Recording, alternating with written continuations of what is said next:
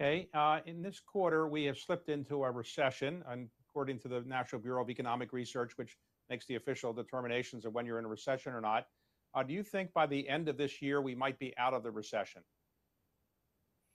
David, I do, but the traditional economic metrics aren't really appropriate given we shut down the economy. So first, let me say there were way too many people that lost their jobs and got laid off. And again, we're not going to be done until we get every single one of those people back to work. So I'm not really focused on the technical issue of it is a recession or it's not a recession.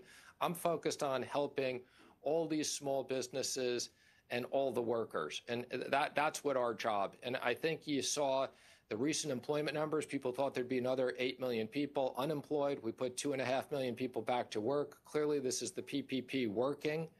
And you saw great retail sales. I think you're going to see the economy had a very bad second quarter. I think you're going to see a spectacular rebound off the bottom in the third quarter.